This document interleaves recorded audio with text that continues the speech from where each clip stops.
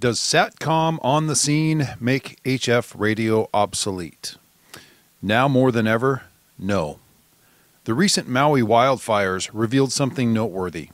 When the Red Cross arrived, immediately after the fire that destroyed much of the town of Lahaina, they were offered ham radio support, and according to reports from a Hawaii ARRIS net, the offer was rejected. The stated reason in the Red Cross response was that, quote, "we have been issued cell phones and satellite phones," close quote.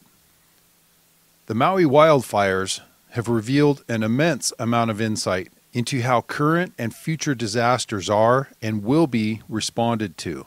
It also revealed that we, as citizens, need to be adaptable and self-reliant. This means keeping a mindset as if no one is coming to help you. We also need to guard ourselves from getting trapped into preparing for the previous disaster. Each disaster is unique and bring their own challenges. Mount St. Helens eruption, unprecedented.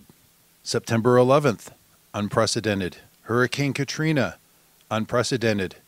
The East Palestine, Ohio train derailment, unprecedented. Maui wildfires, unprecedented. Expect future disasters to be unprecedented. In other words, not like what we've seen before. The federal government, the military, the Red Cross, and other non-government organizations, NGOs, are dismissive of HF radio communications because they now rely almost exclusively on satellite communications. Even some patriot and prepper groups have stated they have invested in satellite phones for their communications plans. So, are HF radio communications obsolete? The answer is still no, and here's why. Governments and NGOs are primarily concerned with one thing in a major disaster: COG, or COG. Continuity of government. The term used to be civil defense, which heavily involved the civilian population. You'll notice that in Maui, ham radio support was rejected because the Red Cross had been issued satellite phones. But what about the citizens? They are the ones quoted repeatedly that their greatest need was information, communications. So, who were the Red Cross communicating with on their sat phones? Their chain of command, FEMA, and other government entities, not the citizens. Even ARRIS, the Amateur Radio Emergency Service, is oriented towards supporting government entities, primarily local and state governments. And in Maui, their services were essentially dismissed. And ARRIS has a policy against self-deploying, so they sat waiting for an order to deploy, which never came, so far as we've been able to tell. Satellite technology is amazing, wonderful. If you or your group or organization can afford it, satellite phones can be an invaluable tool to add to your comms toolbox. So we're not saying no to sat phones. We're saying don't say no to HF, even if you have a sat phone. In fact, if you could only have one, get HF radio capable first. Here are some considerations. Your only option for OTH, or over-the-horizon communications, in a grid-down, comms-down environment are satellites and HF, high-frequency radio communications. So let's compare. Satellite communications requires complex and a massive support system and personnel and infrastructure. HF radio requires no supporting infrastructure.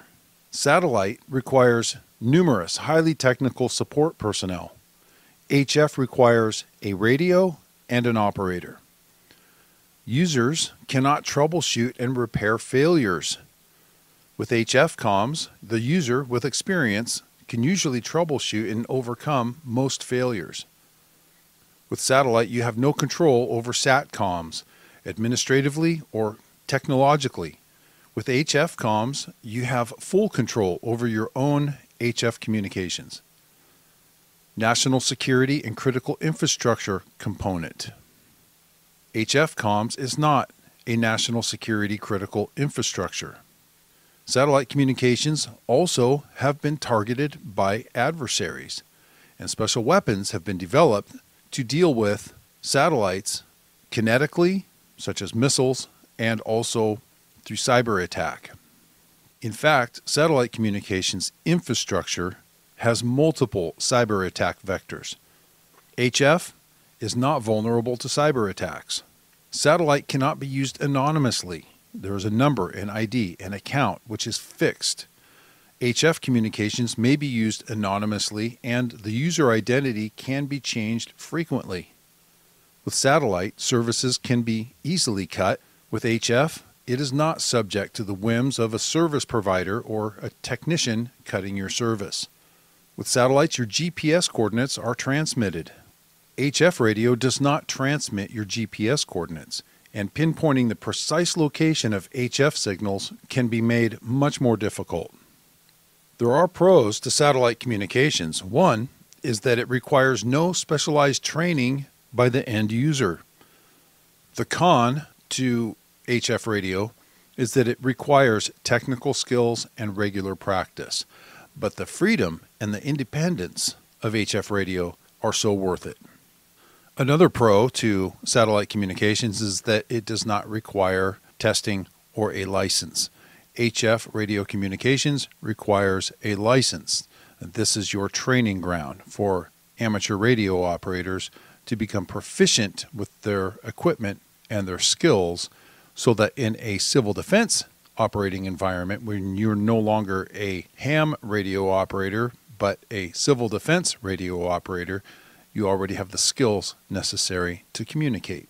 Both satellite and HF communications are susceptible to solar activity. Both have been banned in conflict zones, resulting in arrest and death upon capture of the banned equipment. And both signals can be jammed. However, if your satellite signal is jammed, you're done. If your HF signal is jammed, you can change frequencies or bands. Local communications should be your first priority. But if satellites are targeted, jammed, or fail for any number of reasons, there are no over-the-horizon communications alternatives. HF radio communications requires no commercial power grid, no internet, no cell towers, no satellites, and no other supporting infrastructure or personnel besides your friend on the other end of the signal with an HF radio.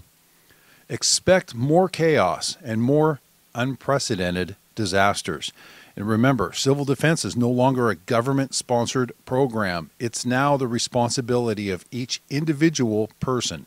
While governments and NGOs are concerning themselves with continuity of government, you should be striving for self-reliance. No one cares more for you, your family, or your community more than you, your family, and your community. For over-the-horizon communications, get HF capable. Practice regularly and master it. Now, get your comms up.